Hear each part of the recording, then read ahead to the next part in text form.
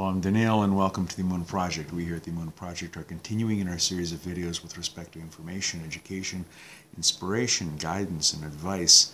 And I am particularly moved by a verse in Isaiah, chapter 63, verse 9. It is a very poignant verse, which says, "In all their afflictions, he is afflicted." The prophet Isaiah is saying, in all the afflictions and all the pains and suffering of the Jewish people, God himself is also afflicted. He feels our pain. He shares our suffering. And the verse goes on about God's pity and how he saves us and rescues us and sends an angel forward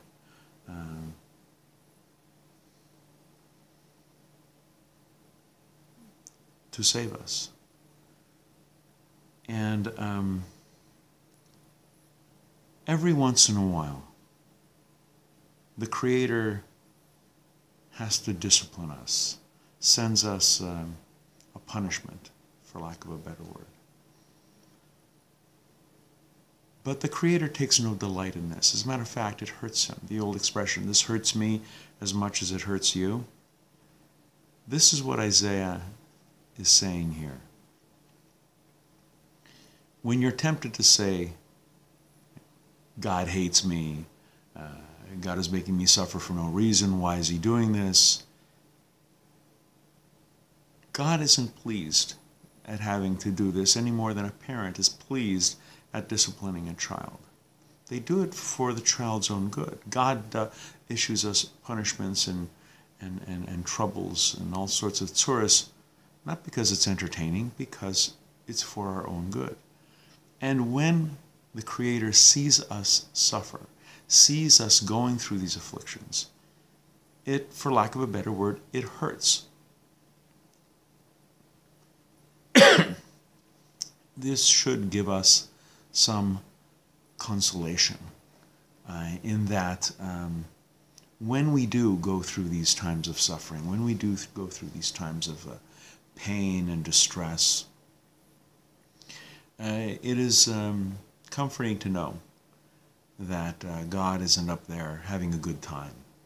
He feels our pain. He empathizes with our suffering. And he's doing it for a good reason. He's doing it for a good cause, for our own betterment. So we will be worthy of an everlasting reward. So when hard times come your way, when something happens that shakes you up and that causes you to feel that God has turned his face away from you, nothing could be further from the truth. God is sending you a message, perhaps, that will ultimately improve your character, your skill, your outlook, your characteristics.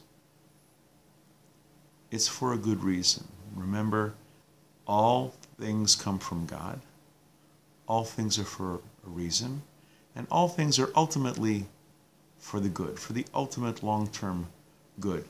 In the short term, it may be awful, but ultimately, in the long term, it's for the good. We're going to be doing more videos along these lines. Please come back. Please watch. Please learn. And until next time, on behalf of the Emunah Project, I'm Daniel, and thank you too much.